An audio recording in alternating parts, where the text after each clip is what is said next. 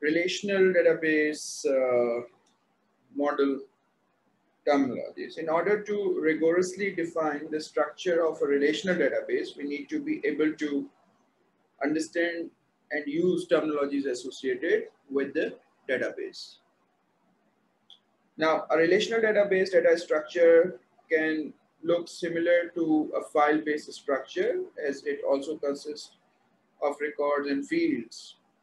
A table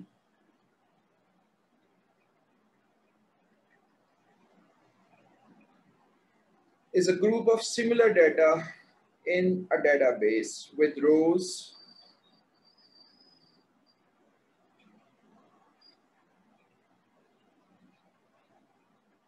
for each instance of entity and columns for the attributes. So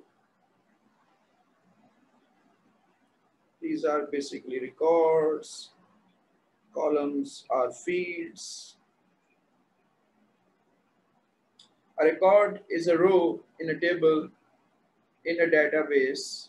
A field is a column in a table in a database. That is very simple. So record and field. So this is complete table.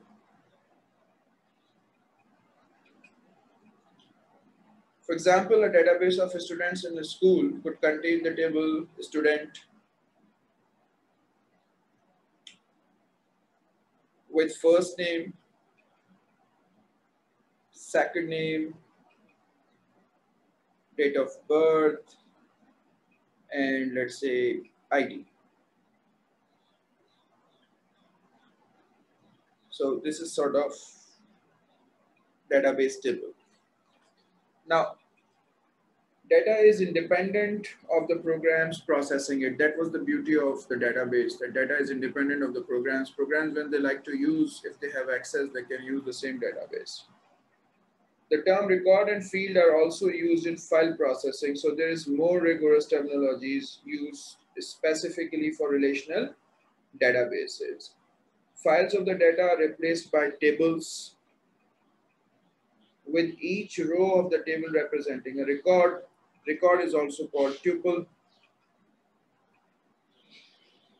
A tuple, sometimes called a logical record or an occurrence of the entity. So a record is basically showing an entity, individual entity. Each column of the table is an attribute.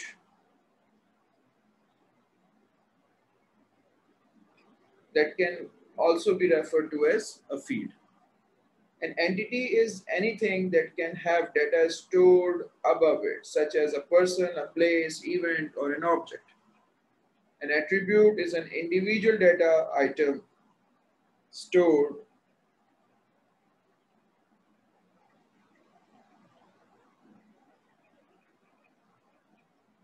An attribute is an individual data item stored for an entity. To use the same example as this, for a student, attributes could include first name, second name, date of birth, and class. As I just said, a table is a group of similar data in a database with rows for each instance of the entity, means a student is entity over here, and columns for each attribute of those. A tuple is one instance of the entity which represents by a row, which is a record. Data is shared between applications using the database in order to ensure the consistency of data updating in controlled or automatic way, so that any copies of the data items are changed to a new value. Also, in order to reduce the number of copies of the data items to a minimum. A relational database uses pointers between tables, means relationship. These pointers are keys that provide relationship between the tables. There are several types of keys, but for you there are three. Number one, the candidate key. Candidate key, the word key is for the fields which are actually having some special values attached to those For example, a candidate key is an attribute or the smallest set of attributes in the table where no tuple has the same value. A primary key is a unique identifier for a table. It is a special case of a candidate key. A secondary key is a candidate key that is an alternative to the primary key. So let's say there are three candidates which are standing and competing in an election.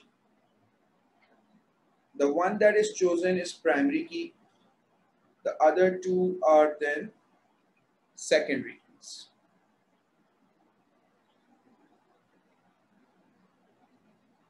And before the election result announced, they were all candidate keys.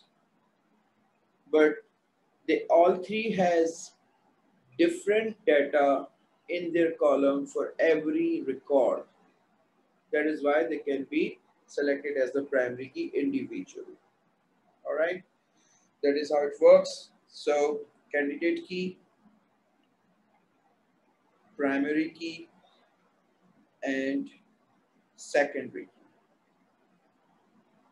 Secondary or alternative keys.